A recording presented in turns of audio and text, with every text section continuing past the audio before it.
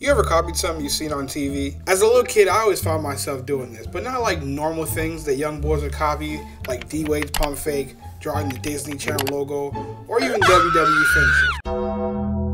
I'm lying. I was definitely trying to copy that pump fake. But anyways, I used to try to copy cartoons, and I don't mean like logical stuff, like trying to make a Krabby Patty or something. No. I remember trying to talk to the TV, trying to convince Mr. Krabs to give Plankton the secret recipe. Now wait. Before you unsub, look man, I was a little kid and I always wanted to see the underdog win, and that's because I always saw myself as an underdog. And I just so happened to always find those people on cartoons. It felt like, man, we were late. Now on this day, I was watching Jimmy Neutron. You guys remember him? Top 5 boy genius, don't at me. But anyways, I noticed Jimmy had this weird crush on Cindy. Like, you could tell he liked her and all, but like at the same time, he didn't like the fact that she was kind of like a genius too.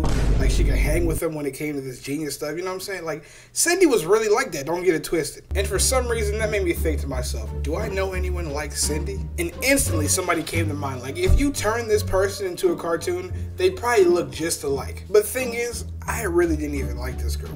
Well, at the time I didn't. I was just stuck on the fact that she thought she was better than me. Even though, you know, she really didn't actually even say that, but I was really just thinking of the things I should be better at. Like, I was a pretty smart kid, but I never really did any homework or studied or really anything, to be honest. But like, I was one of those students that like, I just listened to the teacher and I remembered everything. So like, when we took quizzes and tests, I usually always got an A. So I guess that would make up for all the zeros I got on homework from, you know, not doing it. But I mean, I also thought about gym class. Like, you know, in elementary school how the boys would always play basketball, football, foursquare, more WWE finishers. But I mean, the girls would always just stand there and do nothing. But it just so happened that she was one of those that did something. When I say something, I mean she usually would always play whatever we were playing that day. But today was different.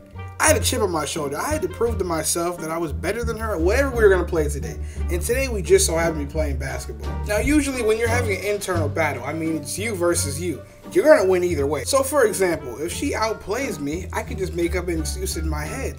But some way, somehow, it was almost as if she knew that I had this going on in my head. We were on opposite teams, and obviously you guys know, whenever you guys pick teams, everybody has to choose who they want to guard. And usually the team captains will say, hey, bro, you got him, however it goes, man. But this time she goes, I got Anthony. He's not scoring.